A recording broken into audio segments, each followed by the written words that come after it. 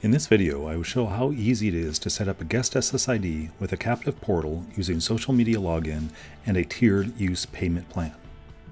To get started, select the configuration from the left-hand navigation. Currently, there are no SSIDs configured.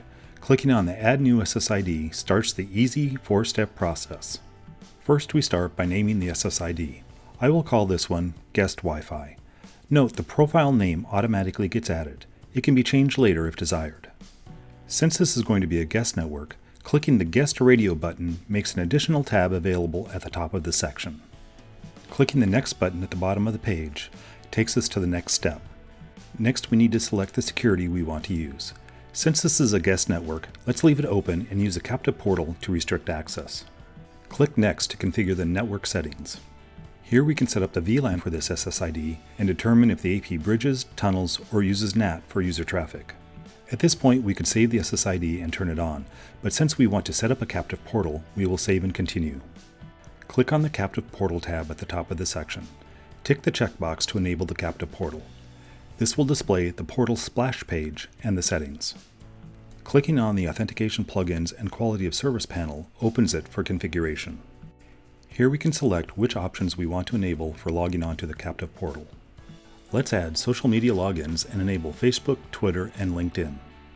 Let's also allow guests to log in with their own username and password. Allow them to self-register. Let's also set up tiers for free and paid Wi-Fi service. To configure the service tiers, click on the Free and Paid Wi-Fi panel. We'll allow guests to use Wi-Fi free for 1 hour each day.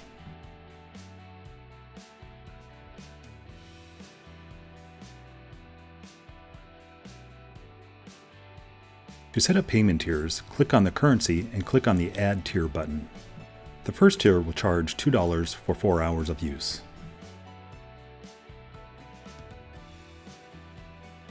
A second payment tier will charge $5 for 8 hours of use.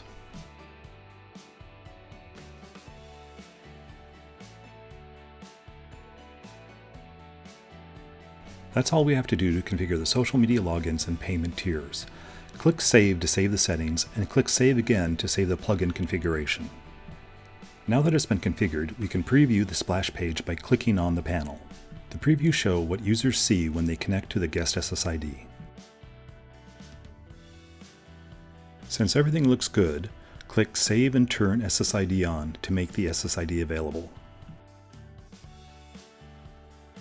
Going back to the main configuration page shows the guest Wi-Fi SSID was created and is running. This video shows how easy it is to set up a guest SSID with a captive portal using social media to log in and a tiered Wi-Fi service plan.